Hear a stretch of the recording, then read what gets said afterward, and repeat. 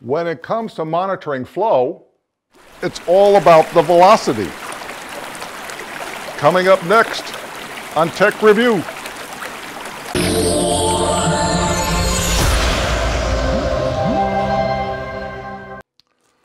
A long time ago, when I got into the liquid flow meter game, it was all about velocity, especially when you were working with portable flow meters on different pipe sizes.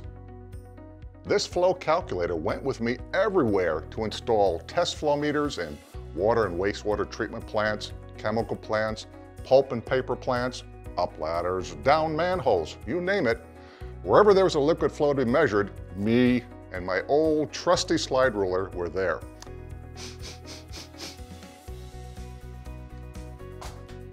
So I got a new one. Flow velocity is a unit of measurement on how fast a liquid is passing through a pipe in a given period of time. A typical unit of measurement would be in feet per second, which is the distance in feet traveled in time, or in this case, seconds, and it's abbreviated as FPS. Yep, back in the good old days, FPS was a very common display of flow rate from your flow meter. However, if you needed to come up with a volumetric unit like gallons per minute or GPM, I would use my new slide ruler to convert it. Let's say I have a 10-inch pipe at 2 feet per second. So I would adjust the slide ruler, let's see here, to 10-inch pipe, and then 2 feet per second is just under 500 GPM, so it's about 490 GPM. Or I could take a cross-reference chart, and this is a feet per second of GPM cross-reference chart, and I would come down here to a 10-inch pipe and then go over to 2 feet per second, and there it says 491 gallons per minute. Now, if you want to get more detailed numbers, sharpen your pencils, because it's time for math. This is not a pencil, it's a Sharpie marker. The script says I should have a pencil. Does anyone out there have a pencil? We have a building full of engineers and not a pocket protector with a pencil in it?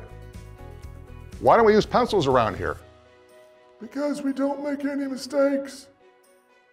Mr. Fancy Speaker, why don't you try to ad-lib something? Okay, so, sharpen your Sharpies. It's time for math. Gallons per minute, GPM equals the constant 2.45 times ID squared, which is pipe internal diameter squared, times feet per second.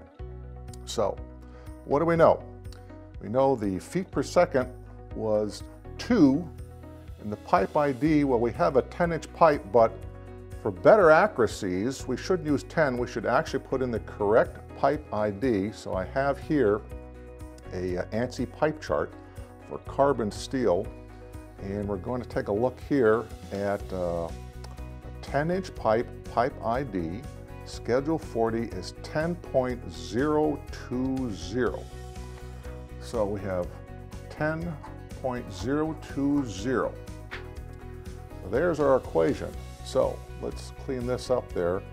10.020 squared is 100.40 times 2.45 is 245.98 times 2 feet per second is 491.96 gallons per minute. Wow. So, with the flow velocity and feet per second and the pipe ID, you could come up with a volumetric flow rate of gallons per minute, or for that matter, any other engineering unit. Needless to say, as time moved forward, flow meter electronics have evolved from the old analog to digital with microprocessors, which enable them to do the math calculations for volumetric flow. So, then who cares about velocity? I do. Yes, today, volumetric flow is the standard. However, if you'd like to size a pipe, size a pump, determine your required straight run of pipe, knowledge of the flow velocity can be of great assistance. And since I'm old school, when I get asked the question, can you recommend a flow meter that can monitor 7,000 gallons per minute? Well, that's not a lot of application information to work with, is it? So, the first thing I do, I convert the GPM into feet per second to estimate the pipe size. Yes, the pipe size. So, how can I determine the pipe size just with feet per second? For example, when sizing a pipe, most people size pipes with an average pump flow rate of 7 feet per second, with a maximum flow of 10 feet per second. Now that's just a rule of thumb, and it may differ based upon the type of pump and process liquid, etc., but this is the generic footprint that's been used forever. So, if your customer makes an inquiry for a water meter to monitor 7,000 gallons per minute, well, the first thing I would do is my new slide ruler flow calculator and line up the 7,000 GPM with 7 feet per second. We come up with a 20-inch pipe, and most of the time I'm pretty correct. And as you can see, the velocity changes with pipe size. So for example, if we wanted to go look at a 10-inch pipe, a 10-inch pipe right here at 2 feet per second, 2 feet per second, 2 feet per second right there equals 500 gallons per minute. And a 2-inch pipe, 2 feet per second equals 20 gallons per minute. In addition, most flow meters require a certain amount of straight run of pipe for optimum performance. For example, it's typical to have 10 pipe diameters of straight run after an elbow before you install the flow meter and 5 pipe diameters before the next obstruction. This is based upon flow rates that are around 10 feet per second. For higher velocities, you may need to have more straight run of pipe, and for lower velocities, less straight run of pipe. So, knowing the velocity of a flow can offer insight to some problematic areas. Again, generically speaking, across all the brands of flow meters, most liquid flow meters tend to monitor flow between 1/2 foot per second and 20 feet per second. That's not to say some flow meters can't read a little lower and some can't read a little higher, but it is a very typical average window of flow for most flow monitoring devices. So, with this basic flow meter knowledge, you can spot some red flags. For example, if you had an application that was 1 foot per second or less, the first question that I would ask, is this a pumped flow or a gravity flow application? Because if it's an unpressurized gravity flow application, a red flag should go up because it's probably a partially filled pipe, which is important because it would require a different flow meter technology than a full pipe application. On the other side of the coin, if the flow rate is in excess of 20 feet per second, it may be over the maximum flow range of your flow meter.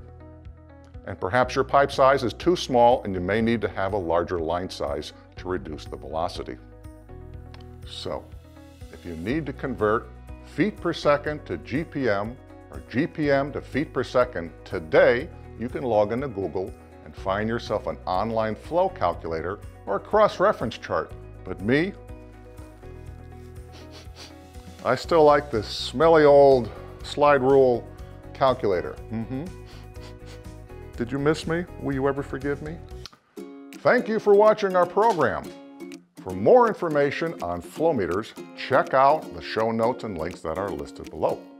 You can also visit us on our website at instrumentsdirect.com. And if you enjoyed our program, I would suggest you subscribe to our channel. As always, we would appreciate any suggestions of technology that we should include in our tech review program. This has been Brent Baird for Instruments Direct. See you next time.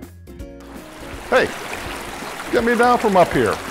Hey, guys, turn the water off.